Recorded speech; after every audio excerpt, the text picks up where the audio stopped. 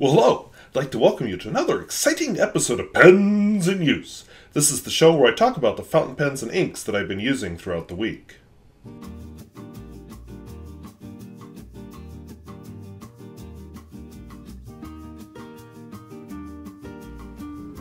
If videos like this interest you, where I talk about fountain pens both new and old and at all price points, I would invite you to subscribe.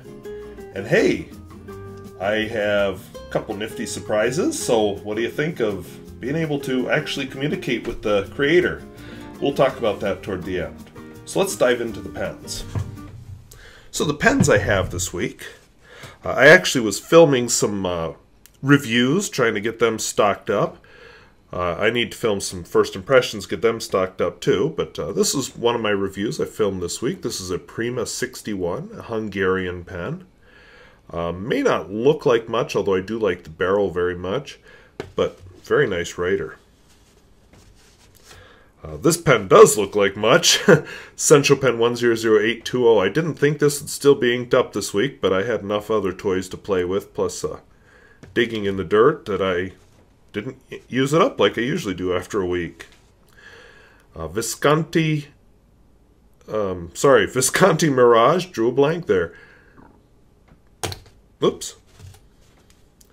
Another review that I filmed this week, Centropen 2069.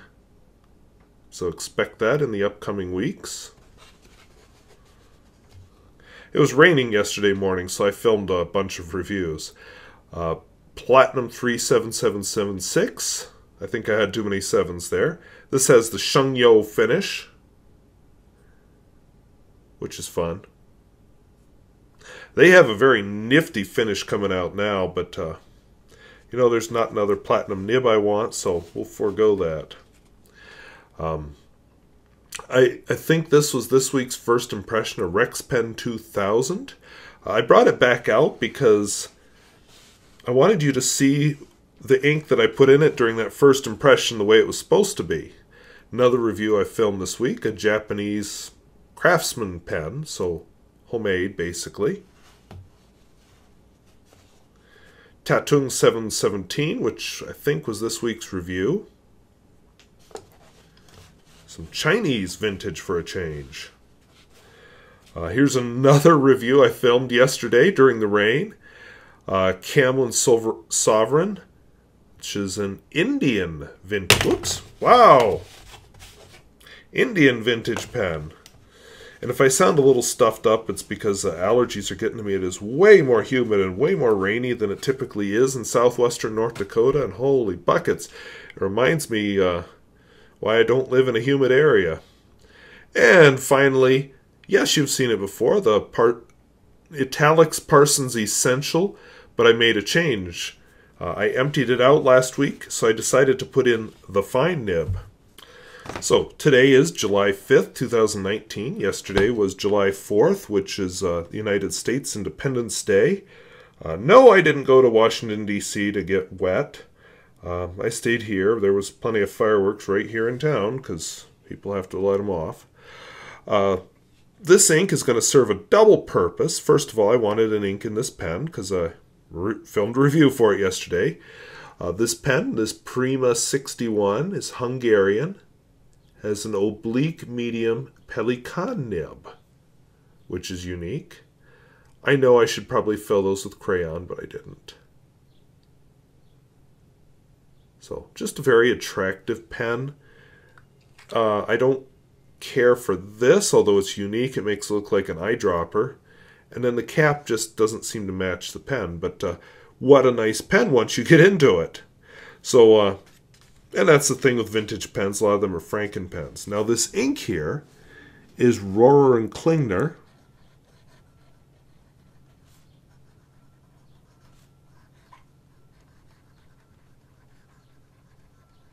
Wow, and I didn't write the name of the pen. Let's try that again.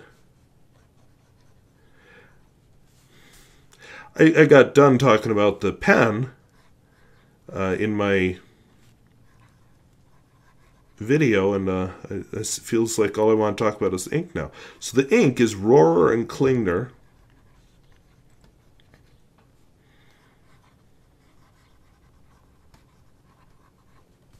Alt-Bordeaux. This was suggested to me.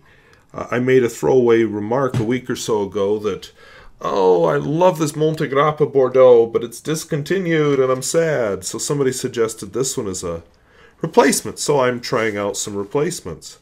So let's see where I last used it, and we'll just sully the page and try out a replacement. May have been a while. Okay, there's some Montegrappa Bordeaux, although in a very different pen, so may not be the best comparison.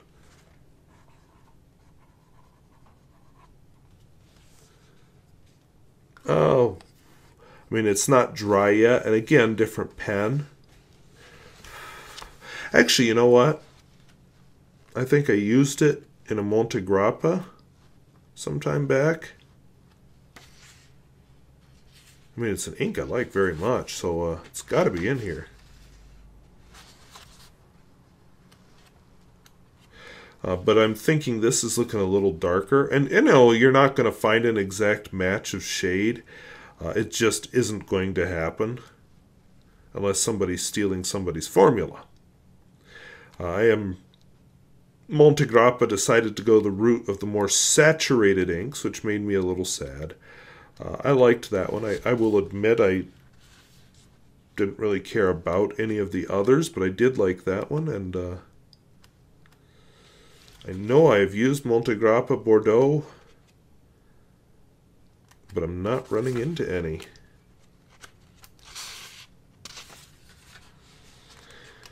Oh well.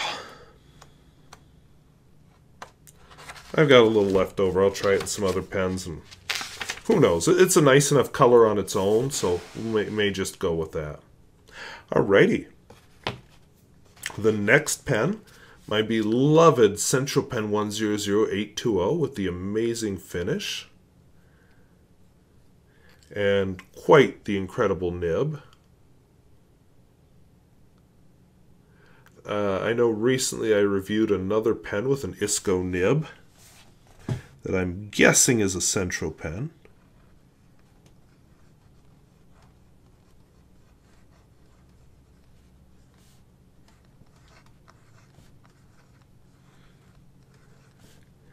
This is a good French ink.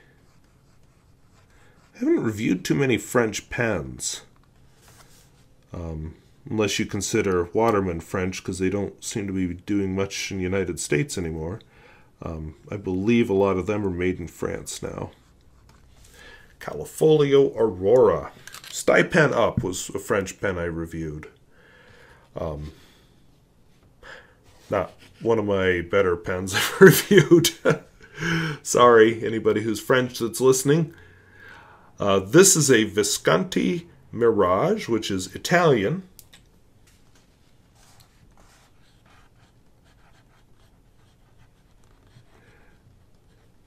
I want to thank whoever reminded me about this ink. I was looking for some good yellows a while back, and you know, I had a bottle of this. It just hadn't been out in a long time, and I kind of forgot the neat effect it has. Is it goes on so pale, and then it darkens. I was trying to write a letter with it last night, which was probably a mistake. Cause I was having trouble reading my own writing. But then it would dry and darken and oxidize and all that, and then I'm like, oh.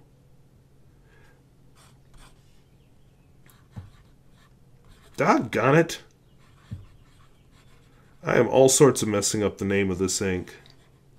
I'm not copying it off, and I'm talking while I'm writing, so that's always a great combination. It's like trying to correct tests while you watch TV. No, it doesn't happen.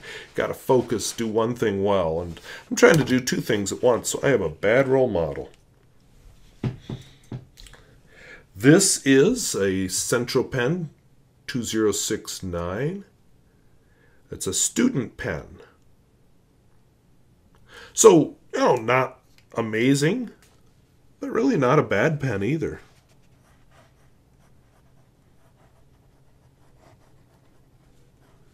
Put too many humps in the end there. The ink in it, another French ink, Herbin.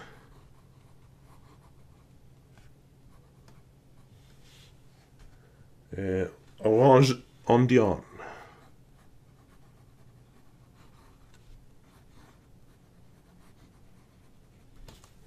which would be French for Indian orange. This is my Platinum 3776 with a Shengyo finish. It's one of those special editions. I think I already said that they've got a nifty one coming out now. This pen has a coarse nib in it, which is Platinum's way of saying it's a double broad.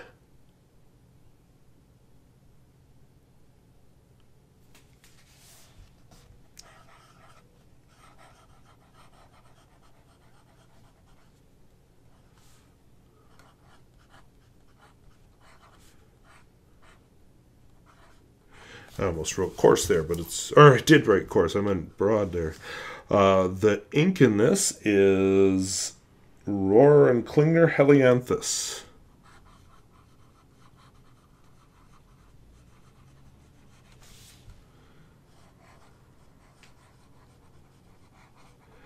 Yellow inks are, they need a broad wet nib to work well. You know, I think this Platinum Citrus Black would be an exception. But the lighter ones like this are unusable in the wrong pen, because you can't read them.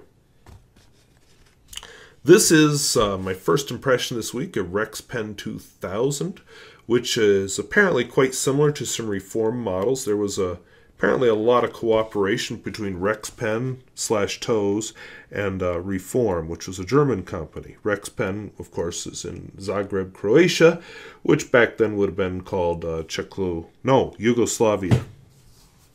Yugoslavia.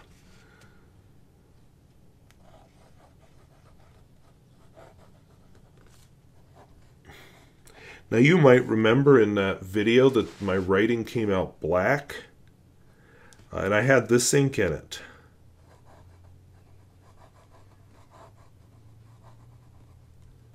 What happened? I think, and I don't know, but I think I just forgot to clean it before I did my first impression. And usually I clean my vintage pens before I do the first impression. I'll admit I live dangerously with those that are not new. Or I'm saying those that are new. But yeah, I think I forgot, and so that came out just black. So I'm glad you get to see the color it's meant to be. Although I seem to be very heavy on the oranges and yellows this week, or reds, because that's what's about to come out of this pen. This is a Japanese pen.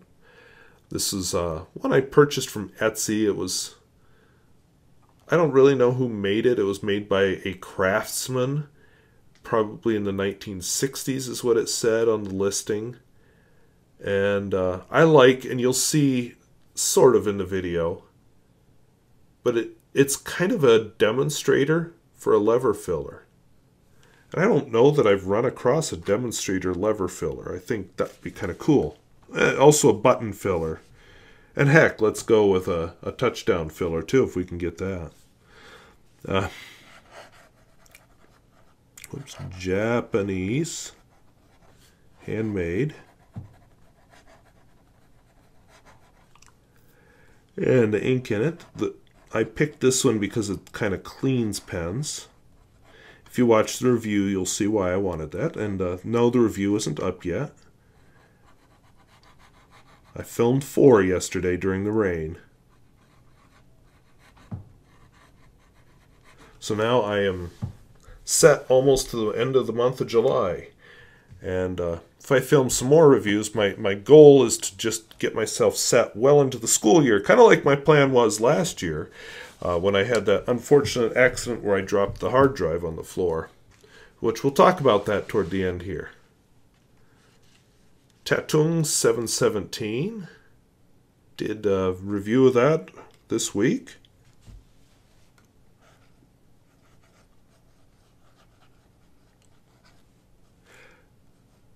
One thing I should point out is there are several methods of transliterating Chinese into English, and one of the other methods, you'll see D-A-D-O-N-G.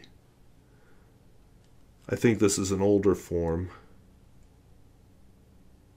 Sorry, draw a blank there on the ink for a second. See that whole writing and talking thing? This is Noodler's Matahari's Cordial.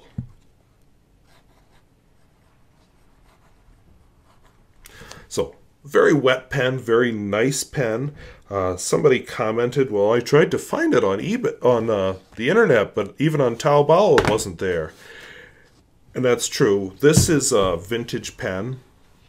I did a quick eBay search. I couldn't find one for sale right now. They pop up. Just got to be patient. I did see some Tatungs for sale, just not this one. Camlin Sovereign, Indian vintage, very high quality pen.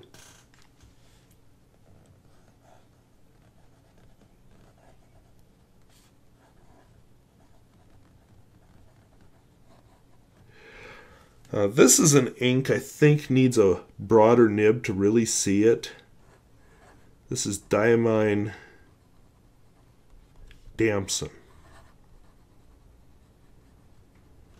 It's a very dark purple, and in a lot of pens I've used it in, it actually just looks black. This would be one of those pens. And finally, this is my Italix Parsons Essential. I took out the broad nib because the pen was empty, and I put in this fine nib.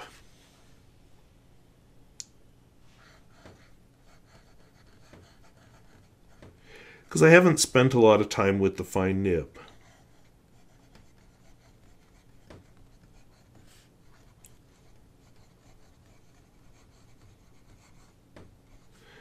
I decided to go with the same ink in it. The ink here is Noodler's Periwinkle, which according to Nathan Tardif has something to do with snails. Not any snails I ever grew up around, but I will admit he lives in Massachusetts. I have driven through Massachusetts, but not spent a lot of time there. So my next door neighbor's mowing the lawn, so I hope that doesn't interfere too much. I thought she had done that already, but apparently not. Because I'm recording this a little later in the morning than I'd typically like to. But must have been somebody else mowing their lawn, because I can see her out on her lawn mowing right now. Okay. Oh, now her lawnmower quit. Maybe she heard me. I doubt it. Not over that motor. Now, before I switch back to camera A, my A-roll footage, I tried something. You know, I've done some surveys using the community tab. You know, I've asked about what do people think of driving videos? Should I spin them off or keep them on channel? I'll come back to that in a minute. One of the things I did just this week is I just showed a photograph of the first impressions I have already filmed, and I said, you know, what would you like to see next? So, by quite a wide margin, we have a winner. Birmingham Pens Model A. And, you know, it's probably a coincidence that I have this pen inked up right now with something else than what I used in the review, but, you know, I will not going to write with it till you've seen a first impression on it, but slight spoiler, you know, I'm pretty thrilled with it. Another thing that came up recently, I just was cleaning out my pen collection, looking at some pens I could give away or sell or something. No, not this one, my Senator President. But I got to thinking, you know, that looks really similar to another very famous pen that is kind of a big name, and I wonder how they compare. Yeah, I wonder how, and you know, this one's a lot heavier. I wonder how it compares to a Jinhao 159. Wait, you didn't think I had a Montblanc 149, did you?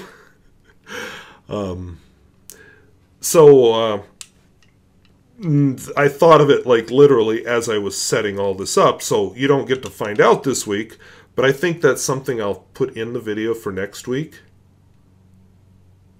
So don't tell anybody that it's not a Mole 149. Maybe we'll get some people seeing it and getting excited. Then I can ruin their day. Look, it's a Jinhao. So I actually have a review of a Jinhao 159. I didn't like it very much. I mean, it wrote well, it kept a good seal, but it wasn't very comfortable. And yet I like the Senator a lot. And I'm already seeing, you know, just holding it like this, what I didn't like about it. I don't know, something about that Senator is just better. But we'll get into that next week. So those are the pens and inks I've been using this week. In other exciting news, I finally did another driving video. I know to the displeasure of some and the pleasure of others. Those are always controversial and less viewed than anything else I do. What it is, it's kind of that pens in use thing. I take notes. I like to research things and just research topics, and a driving video is just a chance to share some of that and organize it, basically. And I have asked on the community tab and in these videos before, you know, keep them separate or split them off into another channel.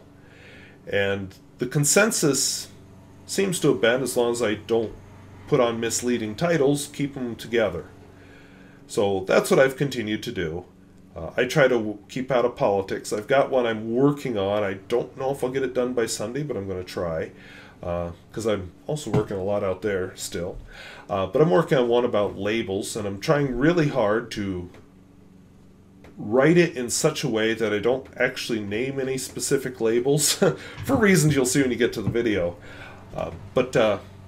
You know, it's just part of that research thing. With my upcoming series on organization and productivity, which I'm not sure when I'm going to film it, but I've got ideas written down. That's another reason I want to get ahead on this filming, so I can move these lights downstairs for a week and just film a whole bunch of them in my basement. I'm probably going to wait till a really hot week and just film every day downstairs and sit in my cool basement. Yes, I do have an air conditioner that you can't see up here.